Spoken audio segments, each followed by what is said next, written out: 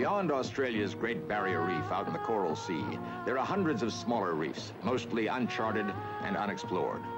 Cyclonic storms and the ceaseless pounding of the surf turn the coral to rubble, and sand cays like little islands form atop the reefs. Tragic accidents cause men to discover these cays when they navigate these waters carelessly or when a storm drives them aground.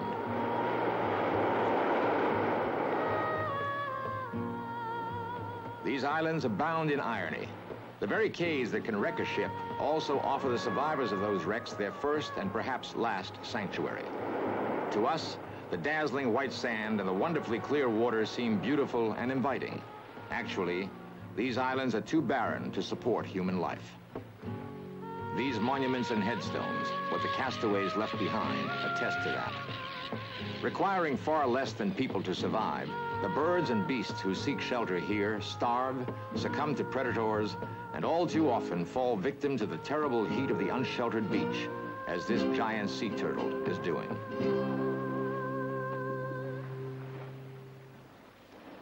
Their histories, as far as man is concerned, thus begin in tragedy. But just as the coral cays of the Great Barrier Reef gave hope of life to the castaways, they have, before and since, given hope of life to some of the reef's permanent inhabitants. It is to them that the birds and the sea turtles of the Coral Sea come to nest. It is on them that life begins for the young of these species. Yet as they did for the shipwrecked sailors, the cays impose on the sea creatures seemingly impossible odds against survival. Still, like the men who were driven here by blind chance, many of the creatures who come here out of blind instinct do survive. It is this drama, one of the most moving in all nature, that we will see played out on this stark stage.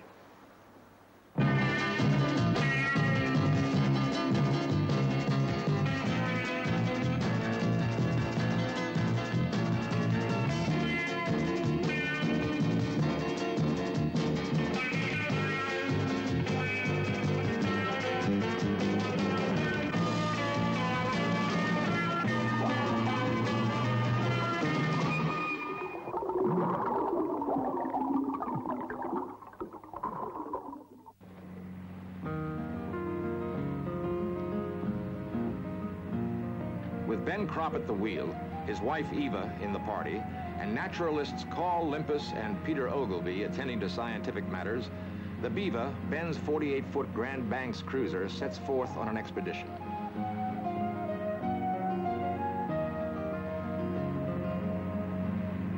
The supervising feline is named Gulliver. They will travel the entire length of the Great Barrier Reef, always keeping to the ocean side of it, so they can explore the cays and reefs of the Coral Sea. The scientists work for the Queensland Park Service, and they are trying to determine which of the small islands should be placed under protection as nature reserves.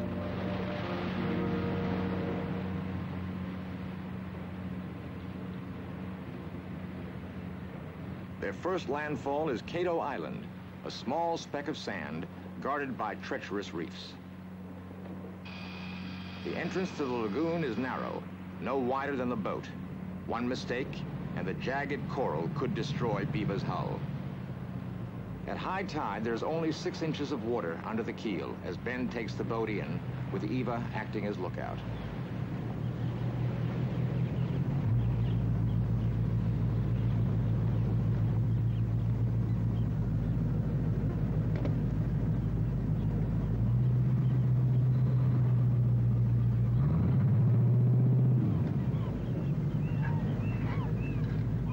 Inside the natural breakwater, the sea is as calm as an inland pond.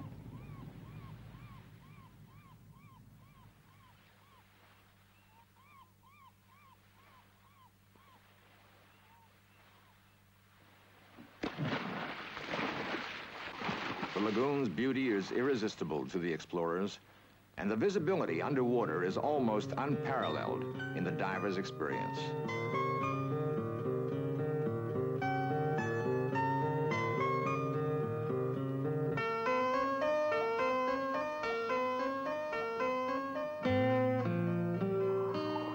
Eva Cropp seizes the opportunity for archaeological investigation. Every ship wrecked on the reef has been tossed over that coral barrier by the ocean swells and has finally settled to the bottom in Cato Lagoon. This anchor belonged to a German sailing ship, the Deckenhuten, which went aground on the reef in 1853, joining such earlier wrecks as the Annie and the Thomas King.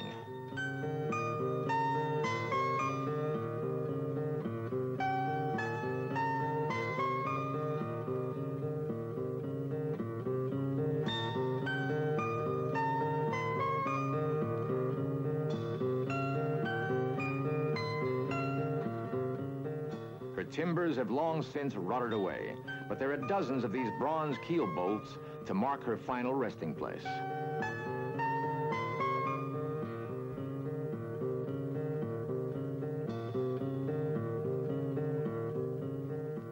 The coral sea reefs are alive with sharks. An anchor dropping, the plunge of a diver, these are enough to attract their attention. Ben is pleased with the chance to add to his library of shark footage. A fish is speared in order to bring the sharks closer to camera. It is standard procedure for him, but this time, the results exceed his expectations. A single fish is not enough to satisfy 7 sharks, and they turn savagely on the divers who have to kick for their lives.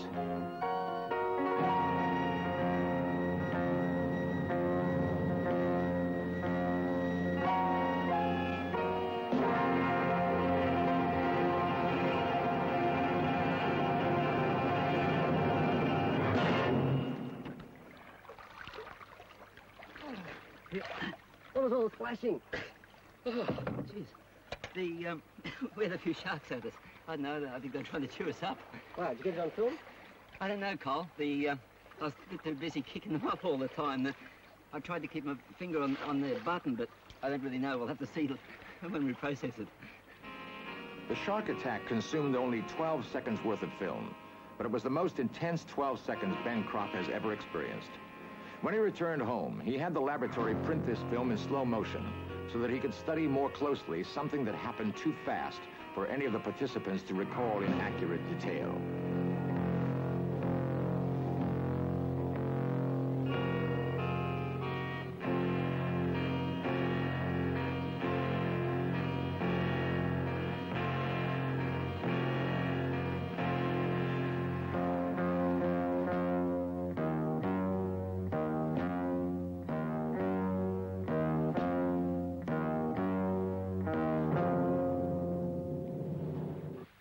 The study of sharks is something that is forced upon those who voyage in the coral jungle. But it is not the main business of this expedition. Sea turtles are. One of the chief values of the coral sea cays is as a mating and breeding ground for them. It is January, their mating season. Another male circles this mating pair, then decides three's a crowd. Turtles do everything in slow motion. The female must bear the weight of her spouse for several hours. The weight increases when the supporting tide runs out.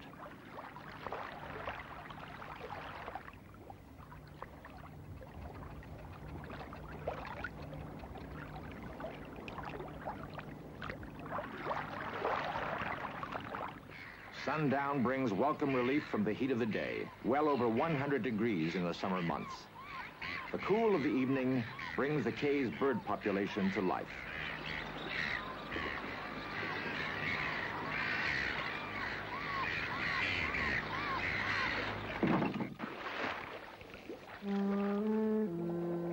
Nighttime changes the character of life in the waters of the lagoon.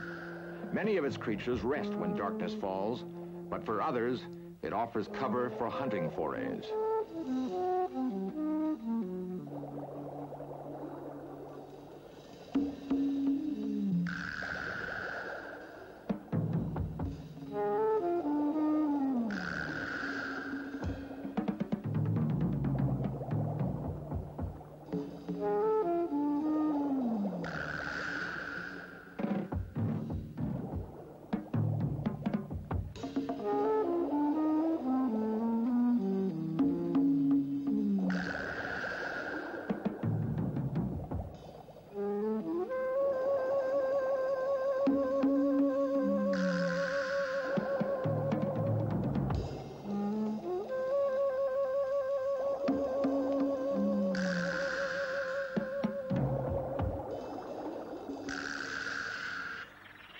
Carl Limpus is one of the world's leading experts on marine turtles.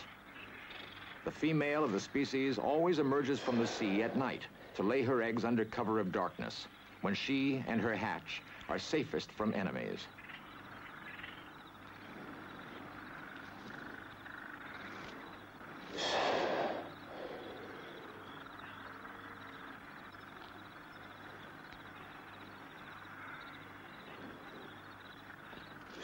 Carl counts 110 eggs laid by this turtle during her long and exhausting labor. Meantime, Ben Cropp is following the tracks of another turtle. In order for their eggs to be safe, they must be laid above the high tide line, a long, tortuous journey for the mother. Before she can begin to lay her eggs, she must dig out a hole some 3 feet deep in order to protect them, then cover the eggs with sand before she leaves. The female will return to this beach 6 or 7 times every summer to repeat this process. By the end of the breeding season, she will lay up to 1,000 eggs.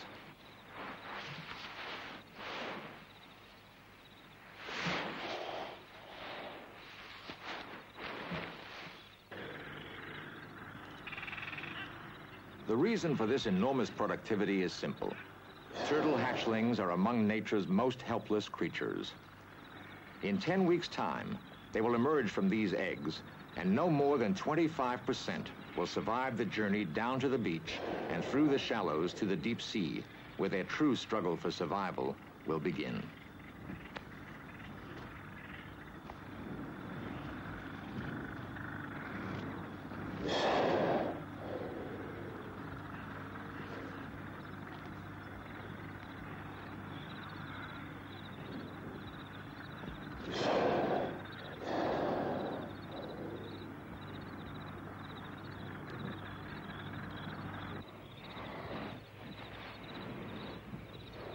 Marine turtles have been a protected species in Australian waters since 1968, but that frees them only from the perils of human killing, perhaps the least of the hazards they face.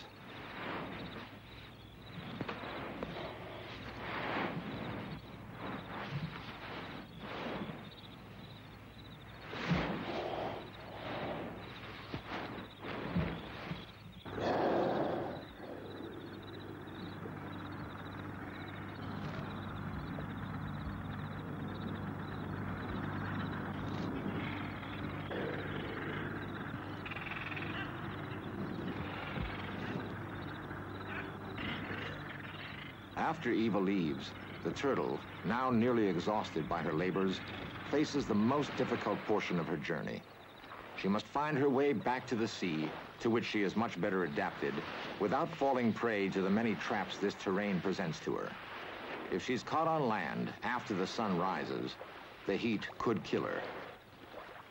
This is one of the fortunate ones.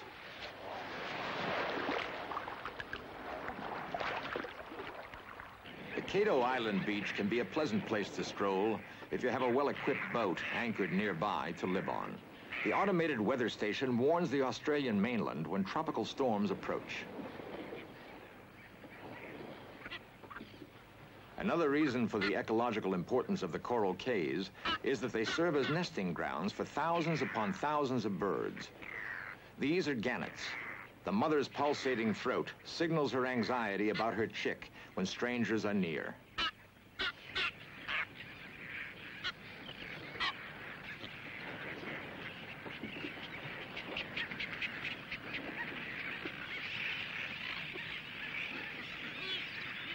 Sooty terns are the most numerous element in Cato's bird population. Day in, day out, seagulls prey on unattended eggs and on the defenseless chicks.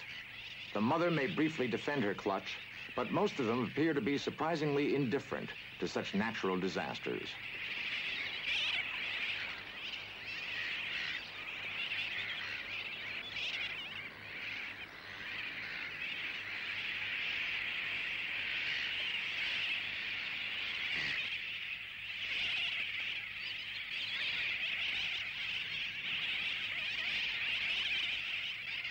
Each of these chicks has lost its mother. When one mother locates her chick, she's happy to take both wanderers under her wing.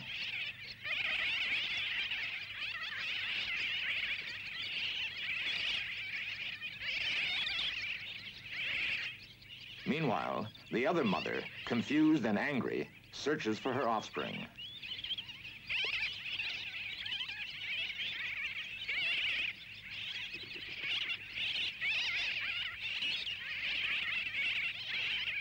When she finds it, she vents her anxiety on the baby's rescuer.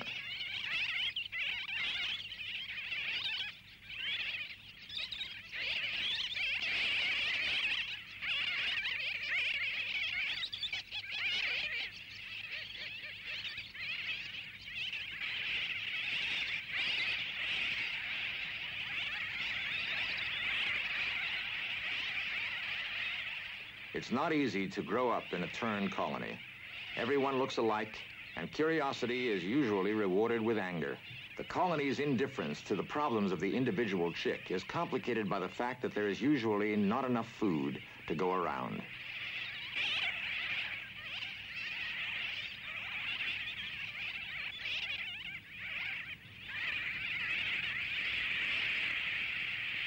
Many offspring just don't make it to maturity. Terns squabble endlessly over their places in the colony. The young acquire their feisty habits from their parents. A tern colony is like an overcrowded city. A family quarrel can flare into a dispute that involves the entire neighborhood.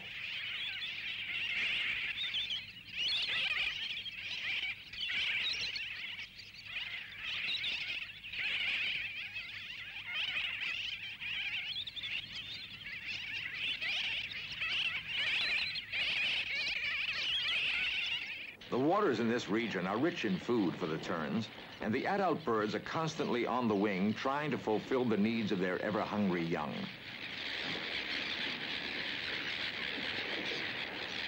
The adults pre-digest their catch in their gullets, then regurgitate it into the beaks of their chicks.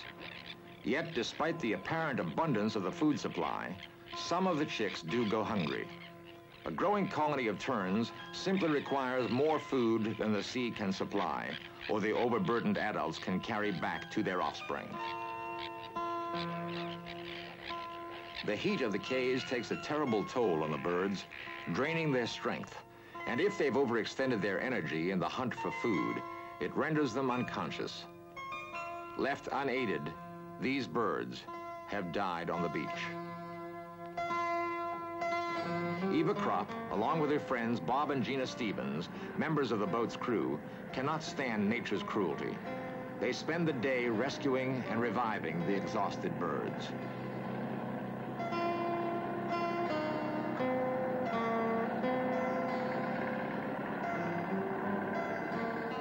If the young life of cay birds, like the terns, is hard, the beginning of a turtle's existence is almost unbearable to contemplate. Almost all their meager reserves of strength are used up in the struggle to hatch. Immediately, they must head for the sea, since they have no hope of surviving for more than a few hours on land. Each dip and rise in the terrain presents a potentially fatal obstacle.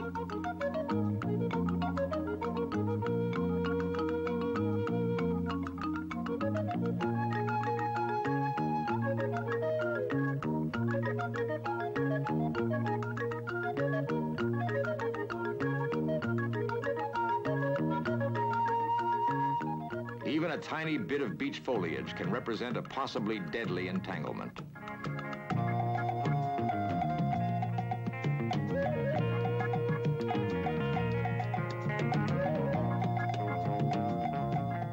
The geography of the cays is the least formidable of the hazards the hatchlings face.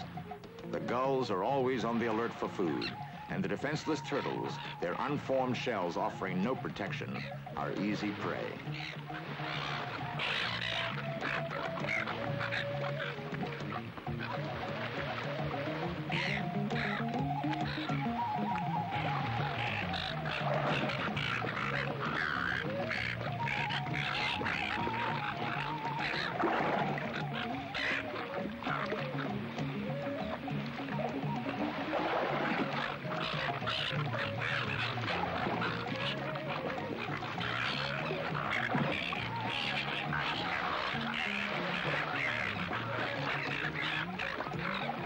These little ones are among the very few out of the hatch to make it to the water. Even there, however, They're not safe from the aerial onslaught.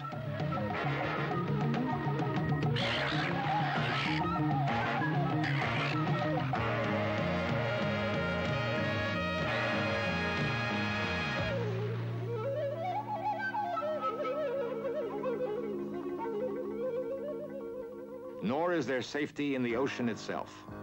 There, the fish wait the survivors of the ordeal on land.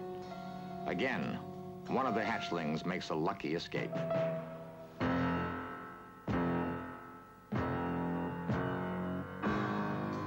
Still, by air and sea, the uneven and deadly struggle continues.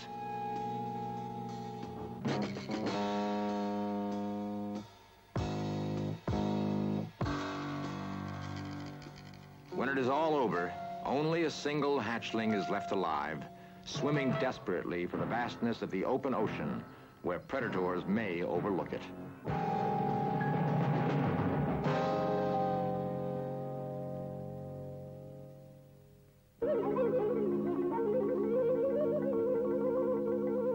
All summer long, the timeless and tragic drama of the young turtle's fight for life is reenacted on the beaches of the coral sea cays. At the edge of the sea, an enemy waits, the ghost crab. The trip down the sand dune is dangerous. If it loses its balance and flips onto its back, the turtle may never be able to right itself and continue its journey. The turtle survives its trek across the sand wastes, only to fall into the grip of the ghost crab.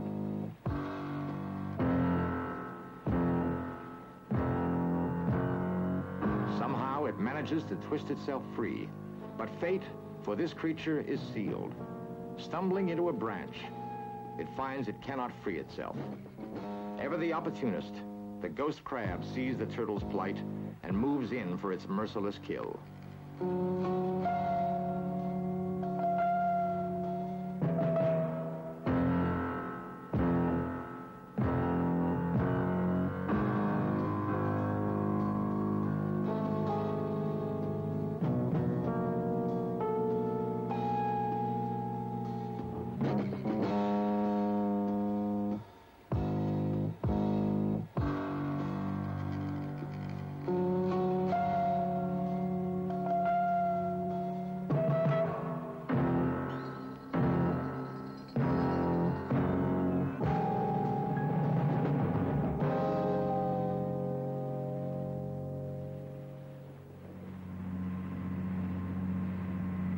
There are many more reefs and cays to explore, and accompanied by a flashing school of dolphins, Ben Cropp's expedition heads now for Wreck Reef, 60 miles to the north.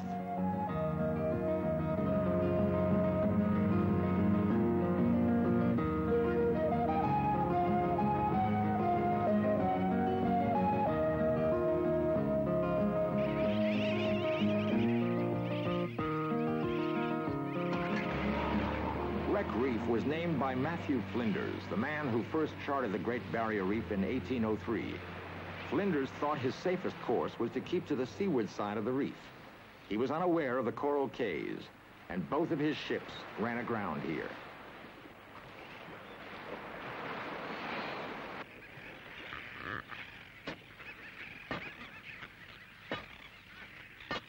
"80 survivors straggled ashore here on this spot, bringing with them 11 cannons and several hundred cannonballs, some of which Ben now salvages. The weapons were of no use against the real enemies of the castaways: hunger, thirst, and heat.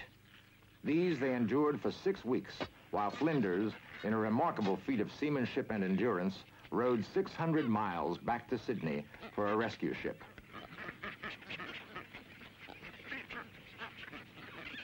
The gannets watch. This nervous play with nesting material is their only response to the intruders. While Ben Cropp and his party go about their salvaging activities, these terrestrial hermit crabs find shelter from the heat of the sun beneath a rock. They will emerge when it is cooler to feed on the dead birds they find along the shore. This one has decided to exchange the cramped shell he borrowed sometime earlier for something a little roomier and more suited to his growing needs.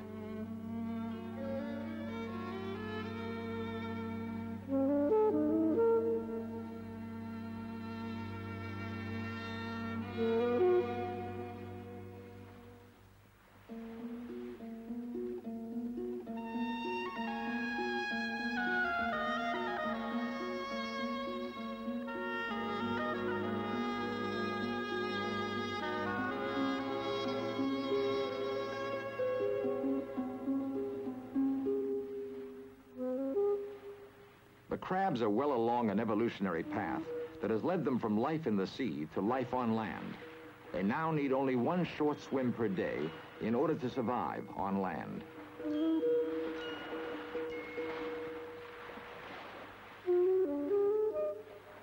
The cannonballs remain in excellent condition. Chemical treatment will remove the sea salts that have corroded them. They will be donated to a historical museum.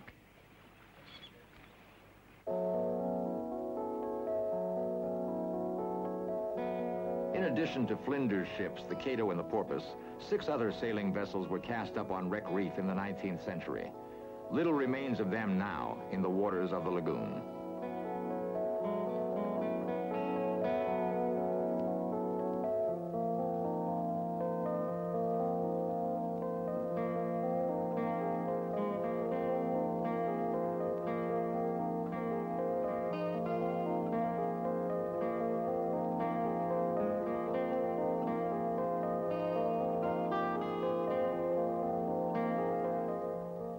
Sea snake stands guard over the remains of the antique ships. Its mood, however, is more curious than defensive.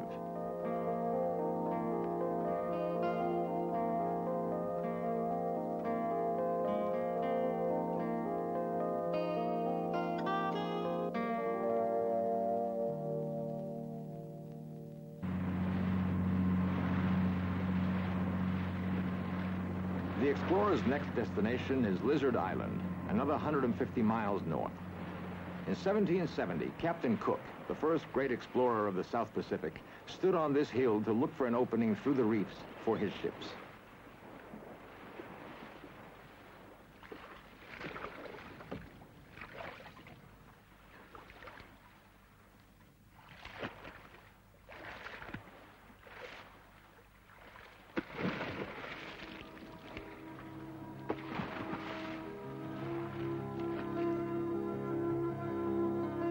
The waters of the island's lagoon teem with life.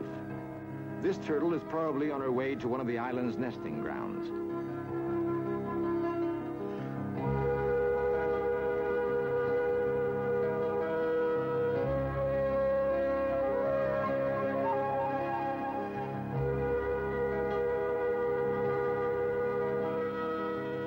This potato cod weighs about 40 pounds. Those spots are the male's way of advertising that he's available. They will disappear after he finds a mate.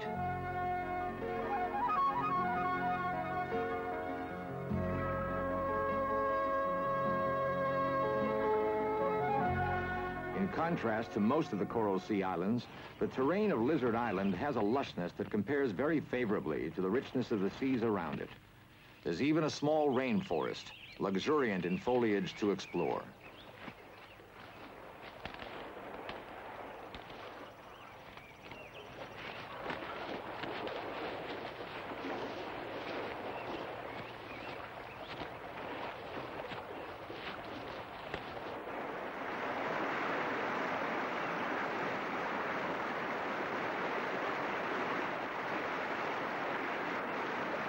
Its waterfall is irresistible.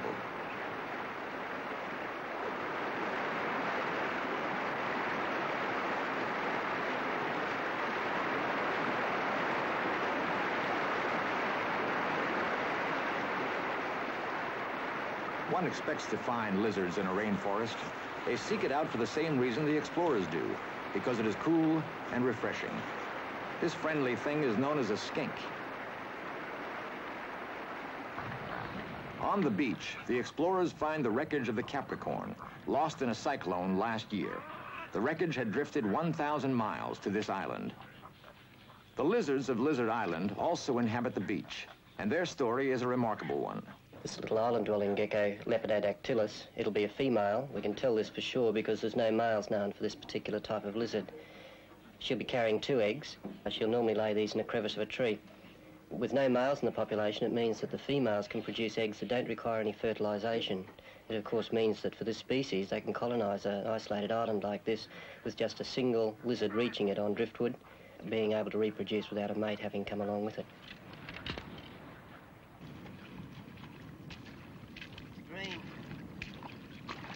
A lone turtle stranded on the beach gives Carl and Peter an opportunity to gather scientific data. There's still much to learn about turtle growth and their migratory habits. Measuring the turtle is no problem. 16.5. Width, 108. Tag number X1851.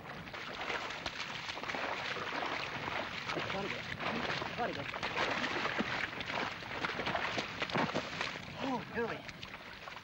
The turtle's shell has been punctured as it crawled over the coral of the reef. Scales. Weighing this character is no easy task.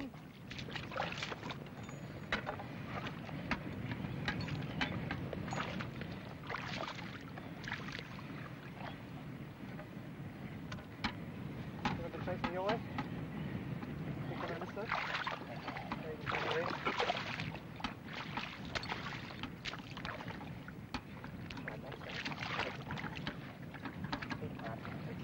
Okay, up. 175. The scientist's scale weighs in kilograms. In non-metric terms, that means 385 pounds. When this turtle is spotted again, the scientist will be able to discover how far it has traveled and how much it has grown. The new information will be compared to the data they have just noted.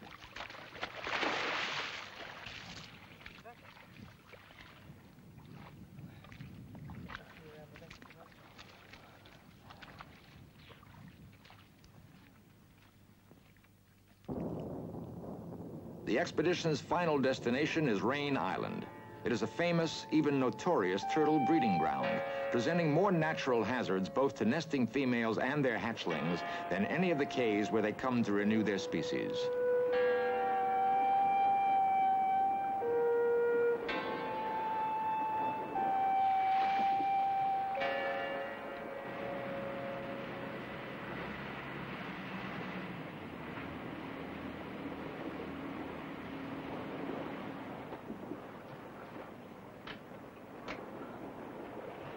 The beach is covered with the tracks of turtles which came here the night before to nest. The scientists estimate that 400 of them assaulted the beach on a single evening.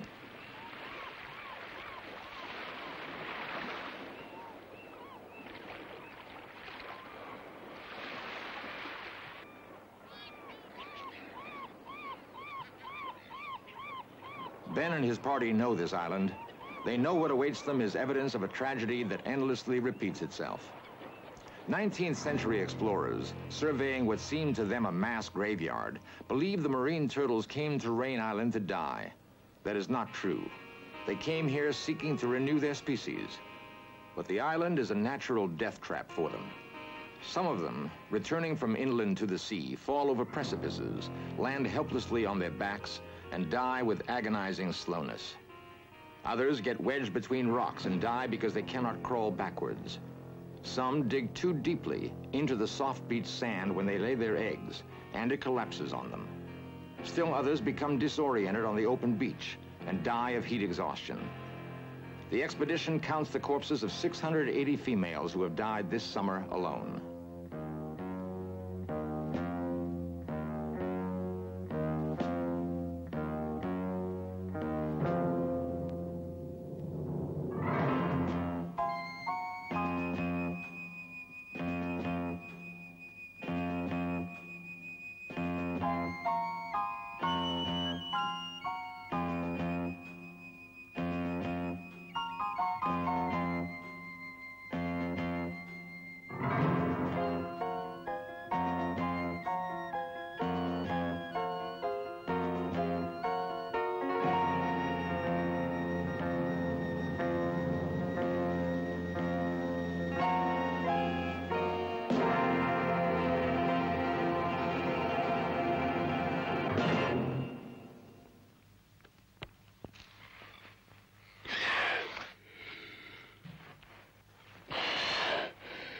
Eva Cropp comes across a turtle that has fallen on its back.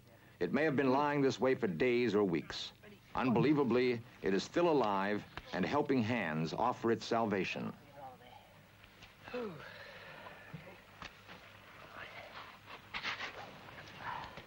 There you are, girl. Come on, come on. Come on.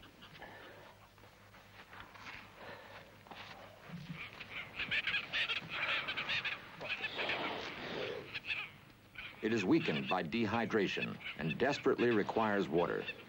Carl and Peter believe, however, that it is still strong enough to make its own way back to the sea.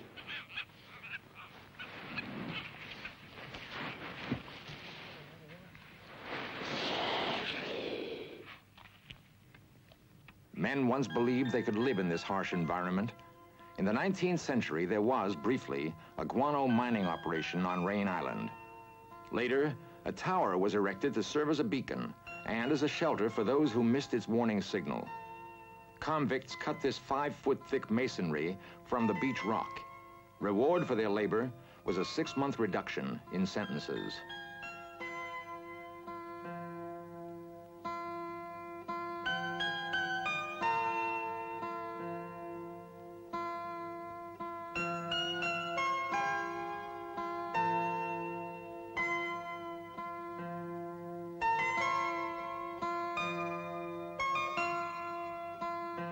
According to the inscription carved in the wall, if a castaway has the strength and means to dig 7 feet to water, he has a fair chance to survive.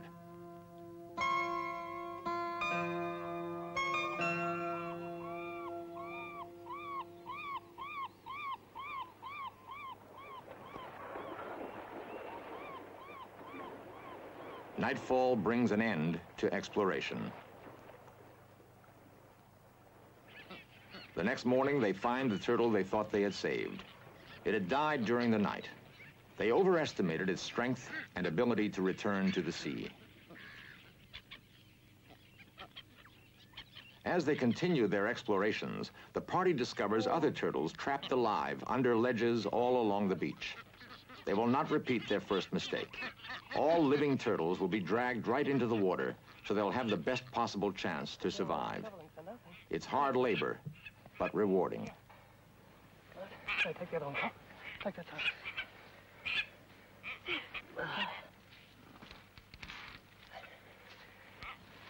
On your way. On your way.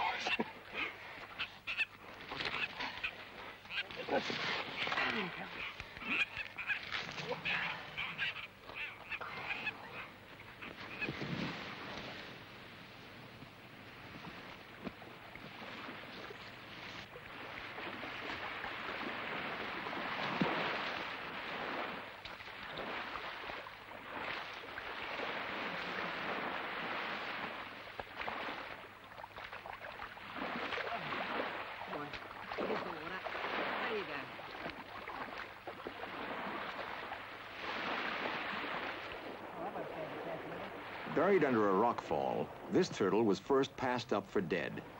It's a long haul to the beach, and the temperature is 126 degrees in the open. In all, Ben Cropp and his party returned 13 turtles to the sea during this hard day's work.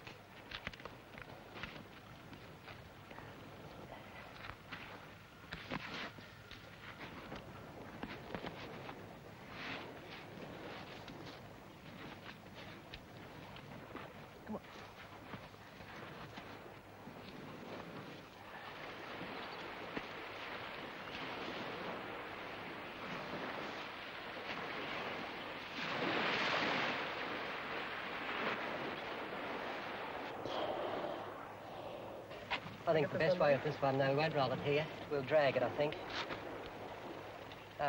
Short way to the beach. You put a rope on the far flipper.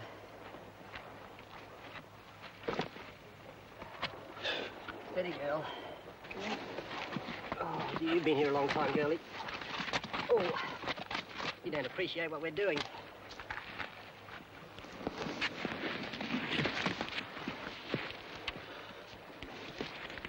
Where you want to go? Straight through, yep, let's go. Oh.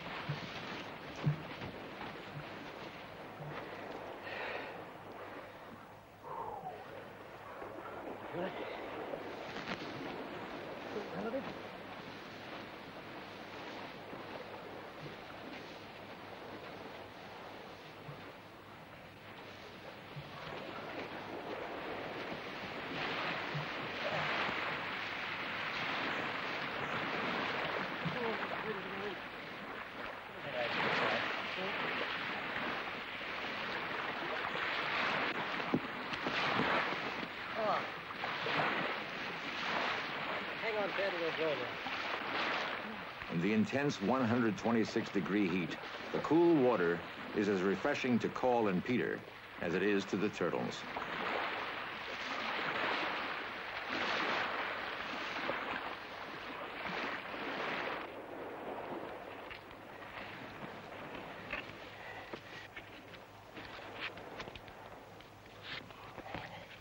Of course, Call and Peter tag the turtles, hoping to add everything they can to the body of scientific knowledge about them.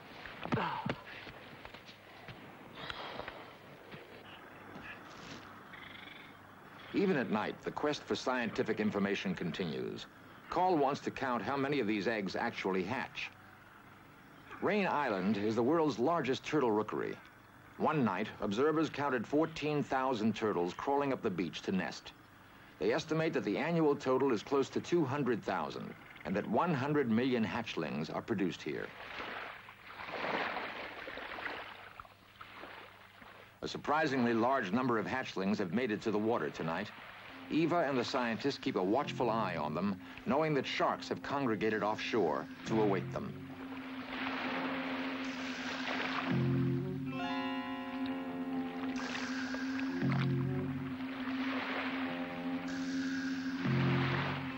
Hoping to improve the turtles' odds slightly, they've hooked one of the sharks. The creature is not yet dead. And neither is the hatchling it recently swallowed. It struggles to survive its captor's death throes and fails. In death, the enemy shark becomes a resting place for the hatchlings, a place to pause before continuing their swim for the open sea.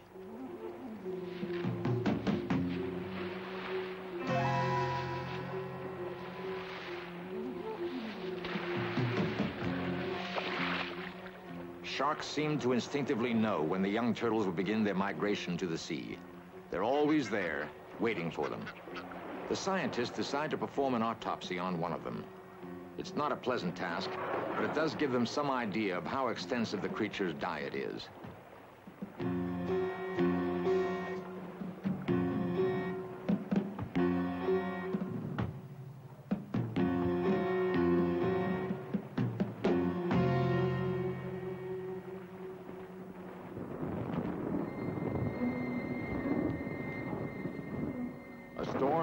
Off Rain Island, and that means more trouble for the turtle hatchlings in the form of a cruel deception. Experience has taught the sharks that a storm brings the young turtles out in daylight, when they're even easier prey for the marauders.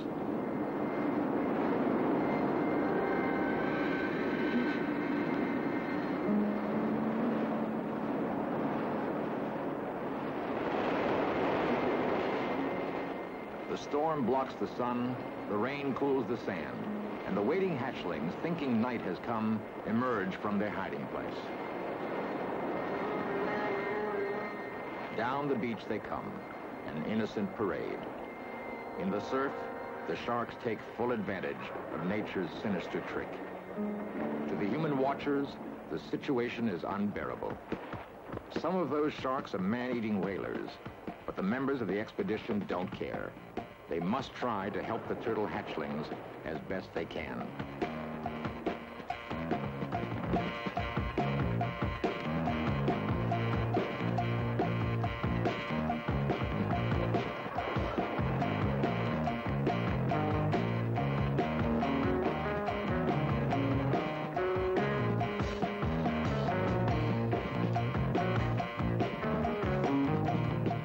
Measured against the magnitude of the destruction Rain Island visits on the turtles who try to begin life there and so often find death, the rescuers' efforts will amount to little more than a gesture. But it is by such gestures that we measure our humanity and define the difference between us and the other creatures with which we share the world.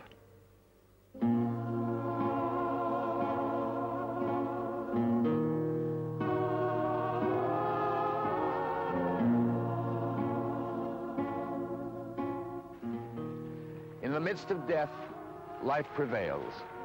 The sufferings we've witnessed are pathetic, seemingly senseless.